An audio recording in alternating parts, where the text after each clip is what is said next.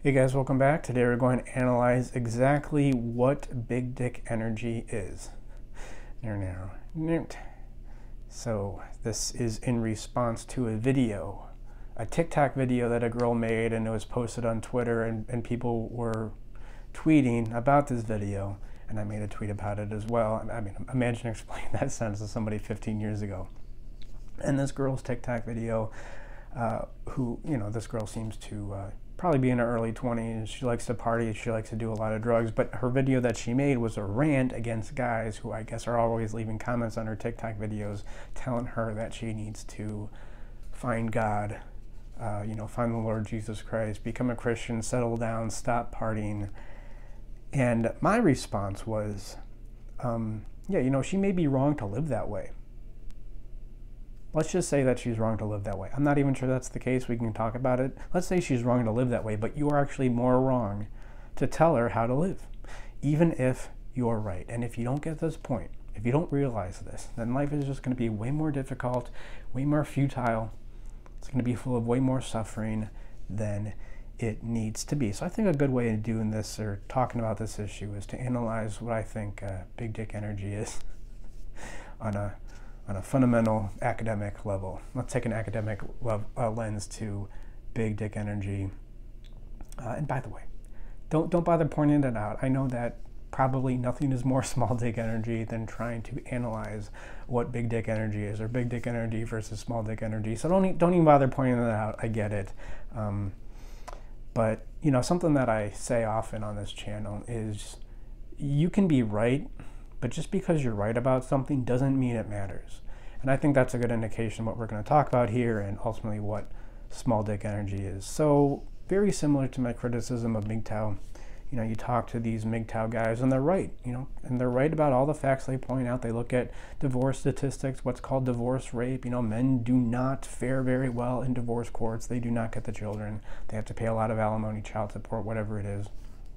And you can look at those statistics and go, well, look, this is, you're right. There's no really argument there on the facts. However, I do think they're wrong because their worldview is wrong. Because in a sense, they're using these facts about how terrible divorce is, how terrible marriage is, how terrible modern women are to isolate, to not connect, to not reach out, to not form secure attachments. And part of the reason is, they just don't know how. Maybe that was never modeled for them. So it's way more scary than it already is to go out and form secure attachments. So what you do is you use these facts that are correct. These facts are correct, but you use them to justify ultimately an unhealthy worldview. I mean, that's what propaganda is. Propaganda isn't made up facts. It's just using selected facts to paint a picture that you want to paint.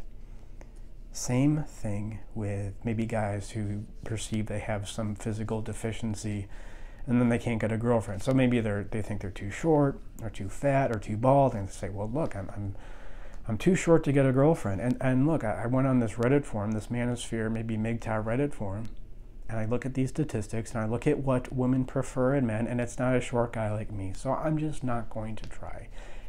And the thing, some dating coaches may come on, some mindset bros will come on and say, oh no, that's not true. That's just in your head. The preference for height is just an illusion. It's all about your personality. And no, that's wrong too, because there obviously is a preference out there. If a girl had a choice between a tall guy and a short guy, of course, preferences exist. But you look at these preferences that exist and you use them to not take action, to shut down, to isolate, to tune out. You look at the biases out there versus what do you want? What do you want in a girlfriend in this case? Okay, well, how do you go about getting that? Will it be more difficult for you if you're bald? Yeah, generally I would say it probably will be. Does that mean you can't get what you want? Right? And I think that's what's going on here with what big dick energy is and what came up in this video, right? So she may be wrong to party and do a lot of drugs. By the way, I don't even know if she's wrong. She may be wrong. I don't know. Maybe this is just what she needs to go through in order to develop psychologically. Maybe she needs to go through this party phase, which a lot of young women do, and no, that is not a modern phenomenon. That is not a symptom of this disease that is modern culture. I know a lot of people, paint it like that to feel like victims, to bring up that nostalgia, which is ultimately what we say here. It's self-pity. Nostalgia is a form of self-pity. But I'm not even sure she is wrong. Okay, right. Ethically, you shouldn't do that. But this isn't a philosophy channel. This is psychology. That may be what she needs to do in order to develop into the woman that she needs to become. Like I say about feminism, I'm not a feminist, but you got to get why it exists. Do you not understand why feminism exists? Like, imagine you're a young world, maybe not unlike this girl in this TikTok video. You're a young woman out in the world, trying to make your own way, trying to form attachments with other men and with men, and every guy you meet is some like 32-year-old graphic designer who makes most of his money off Fiverr and rides along on a longboard, rides around on a longboard. I mean, you would start to think, well, somebody around here needs to start acting like a man. Hence feminism. So even if it's wrong, like, you have to understand why this stuff exists.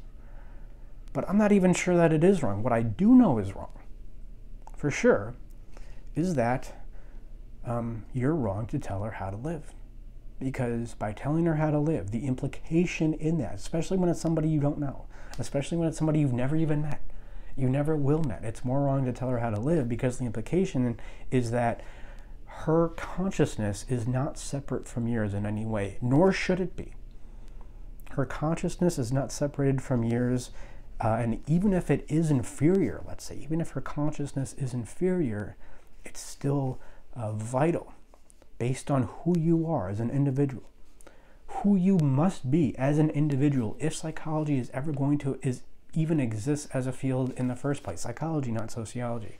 Your consciousness is separate from hers. And her consciousness needs to be on her own, and she needs to go and develop, in whatever way she needs to develop. And that's what small dick energy is. It is thinking that you have some power, or should have some power, over somebody else who is completely outside what you have power over on a metaphysical level. I mean, now that I'm thinking about this, yeah, small dick energy is a great way to be unfunny. And I'm thinking about the comedian Sarah Silverman. You guys may be too young to remember, but back in the 90s, she was hilarious. She was hilarious, and she made a bunch of offensive jokes, and it was awesome. And then, I don't know, something happened. I'm not going to pontificate on that. Something happened in her life, and she started to go around telling everybody how they should live, how they should talk.